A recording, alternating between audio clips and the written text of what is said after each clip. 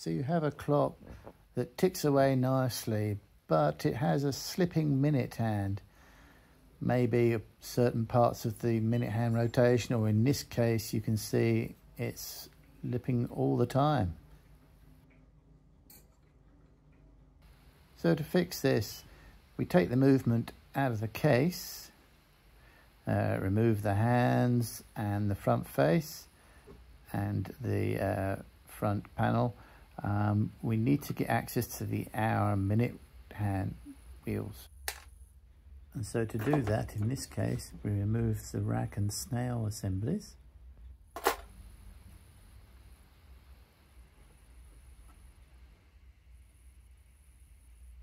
And then we remove the bridge that holds the minute wheel in place.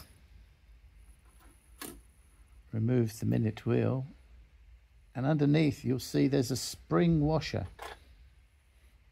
So the purpose of the spring washer is to drive the minute hand sufficiently, but act as a clutch. So if you need to move the minute hand when adjusting the time, it overrides the drive from the mechanism, allows you to do so.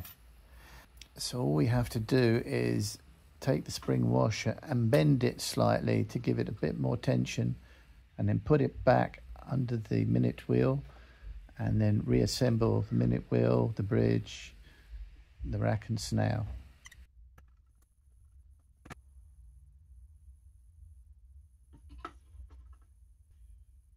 So now we can put the minute hand back on and just check that there's some tension now in the movement, and if so, we can put the clock back together and just check it out. You should adjust the tension of the spring washer to give a smooth run of the hand around the dial. Not too tight, otherwise the mechanism will probably stop. Not too loose, so we'll have the same problem as we had before. Well, I hope you enjoyed Archie's Intelligence Repair Tips number 2. And if so, please do make sure you've subscribed to my channel.